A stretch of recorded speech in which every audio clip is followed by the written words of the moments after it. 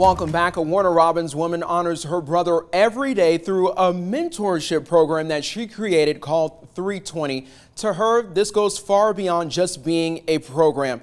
Taylor Hicks found out the meaning of the program and why it's so important.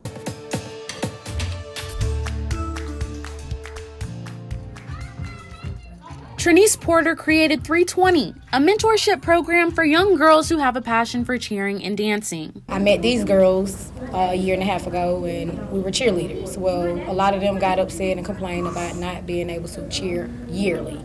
You can't cheer yearly. But you can dance yearly. And 320 gives them the opportunity to follow their passion year-round.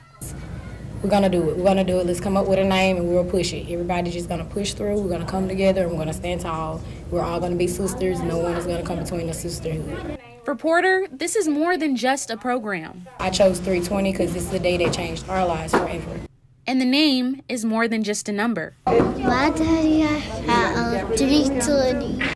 This is Jariah Porter, daughter of Lethadius Porter, who got shot back in 2016 and died 2 years later. Trinice Porter says this idea started with the praise dance that she was never able to perform because she ended up having to bury her brother that day instead. 320 represents actually 320.